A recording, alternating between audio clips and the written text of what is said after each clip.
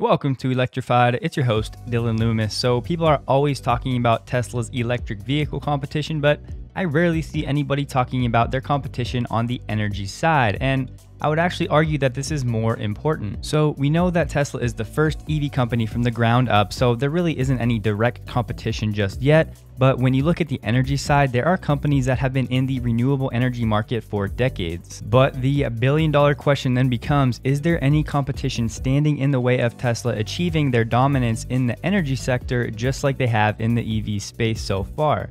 In this episode, we'll take a closer look at Tesla's true energy division competition. And just so we're all on the same page, the renewable energy market is super fragmented. There are all different types of companies doing different things. There are always new startups popping up.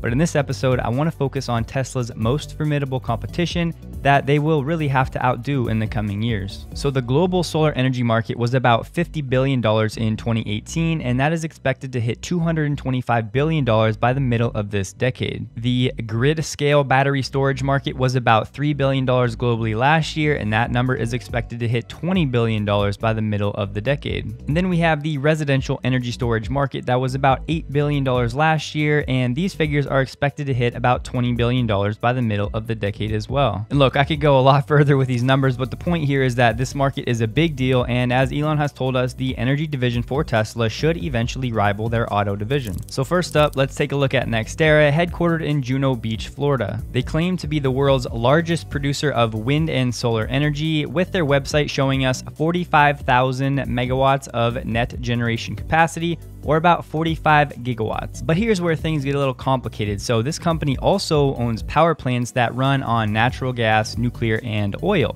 So it's actually a subsidiary of theirs or a separate division called NextEra Energy Resources that is actually responsible for the solar and wind generation. And yes, NextEra is a publicly traded company, ticker NEE, and they're currently sitting at about $160 billion market cap. But the thing is, they're a full-blown utility company, so they're not a pure play renewable energy company. That said, though, they are deploying about 2 gigawatts of renewable energy capacity every quarter, whereas Tesla did roughly 2 gigawatts over the last 4 quarters combined. And NextEra also said that they have a 15 gigawatt hour backlog over the next few years, and Tesla has said something similar, but they just said it's in the gigawatt scale, so it could be 2 gigawatts for Tesla in terms of a backlog, or it could be 10 gigawatts. We just don't know for sure. And a big question for companies in this space is, are they operating profitably? Of course. So NextEra, their energy division specifically, is profitable to the tune of $375 million in GAAP net profit for their most recent quarter. So NextEra definitely will be one of Tesla's main competitors in the commercial solar deployment space, as well as the utility grid storage. But before we move on, they have a really cool service where they offer energy plans for certain states that are powered by 100% renewable energy. So I did take a look because they have plans offered in Pennsylvania, which is where I live, and they had plans listed at about $5 per kilowatt hour.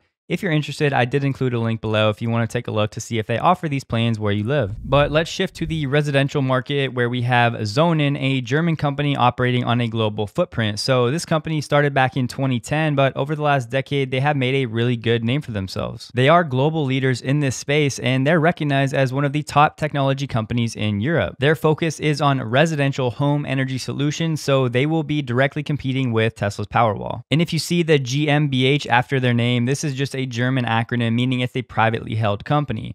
Sonnen was actually acquired by the oil conglomerate Shell back in 2019. So Sonnen has the Eco, which is a home battery solution, and then they also have the Eco Links, which adds some smart home automation things like tracking the weather in case there's a storm coming, so it can make sure that your battery is charged in case of a storm. But the key here is that the Eco and the Eco Links really are luxury products. So you're looking at anywhere from $15,000 to $30,000 depending on the size and configuration. But their newest product, the Sonnen Core, has a 10 kilowatt hour capacity and goes for about $9,500 without installation. This can be compared to Tesla's Powerwall, which has about a 13.5 kilowatt hour capacity and goes for about $7,500. So it's actually the Sonnen Core that will really be a direct competitor to Tesla's Powerwall. But honestly, one of the coolest things that Sonnen is doing is VPPs, or virtual power plants. So they're connecting like homes and apartments that are localized and then creating a decentralized renewable energy grid. So these virtual power plants can actually provide independence from the grid in some cases, but in others, at least it offers some backup energy storage for a localization of homes or apartments. And so real quick, just in case you're in this market, the best way to compare these products is to look at the dollars per kilowatt hour with the installation costs included. And look, the point of this video is not to be like a technical review comparison of any of these products. It's just to give you a high level overview and to put some names on your radar for you to track in the coming months and years. Another name to watch in the home energy storage market is LG Chem, as they have their Resu 10, which is available in the United States.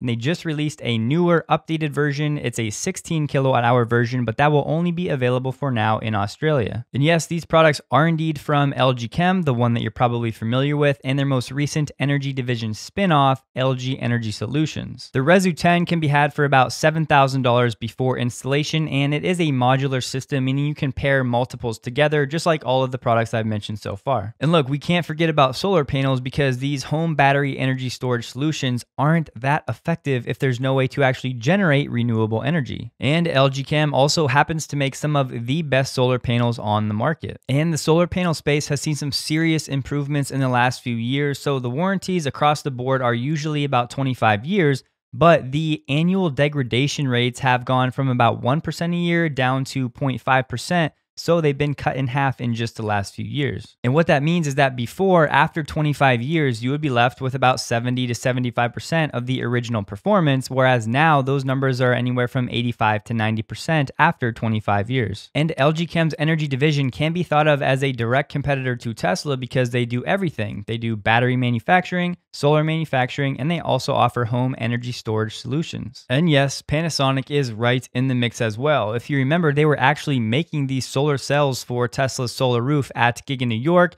Those operations have since ceased, but they are still a massive player in the space. They offer very compelling solar panels, they have home energy storage solutions, and they are a huge player in the battery manufacturing market. So once again, just like LG Chem, they're going to be a big competitor to Tesla. And I want to wrap this video up with some key takeaways and some actionable items. In my opinion, Tesla by far has the most appealing and the sexiest branding in the space, but LG and Panasonic are very reputable names that have been around for a long time. They've earned a lot of trust from customers and they're not going anywhere. But the good news here is that the renewable energy market at scale is still in its infancy, with policy changes coming to the United States and climate change becoming a bigger deal on a global scale. The whole market still feels like it's at an inflection point on the S-curve, ready to take off. And if you actually want exposure to this renewable energy space over the next 5 to 10 years without having to track specific companies, because like I said, it is such a fragmented market and stuff changes so quickly, there are ETFs out there that you can actually own to give you exposure. There are things like the Clean Edge Energy Fund, ticker QCLN. You have Invesco's Wilder Hill ETF, ticker PBW. And you have Invesco's Solar ETF, ticker TAN. And look, these aren't recommendations to go buy them. They're just some names to go take a look at if you're interested in an investment like that. So hopefully you guys have a little bit better understanding of Tesla's competition in the energy space. I have all the confidence in the world that Tesla will continue to innovate and become a market leader on the energy side. But the thing is, they're always going to have the auto division that kind of leads to their supply constraints, and that's not going away anytime soon. Yes, 4680 production and making their own cells will help a great deal, but the thing is, they always will have an auto division that some of these other companies like Sonnen don't have. So this will add certain challenges that their competitors won't have to face. But with that, by now we should all know never to doubt Elon or your own vibe. It will, however, be really important to watch these names in the coming months and years because, as I said, some of these companies have been around for decades and there is more formidable competition in this space than Tesla has on the EV side. So I 100% believe Elon when he says that their energy division will ultimately rival their auto division. The question is, how long will it take and how hard is that road going to be? Of course, nobody knows for sure, but the point of this episode was to give you some names and some ideas and some things to track, put on your Twitter feed, stuff to check in regularly to see the latest developments at some of these companies, to see what Tesla is really up against. But that's all I have for you guys today. Please like the video if you did. Consider subscribing if you're into that type of thing. But with that, I look forward to seeing you in the next video. I hope that you have a great day. And some of the most forbidden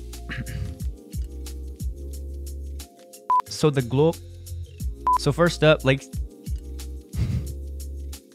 resources that is responsible in the solar deployment space.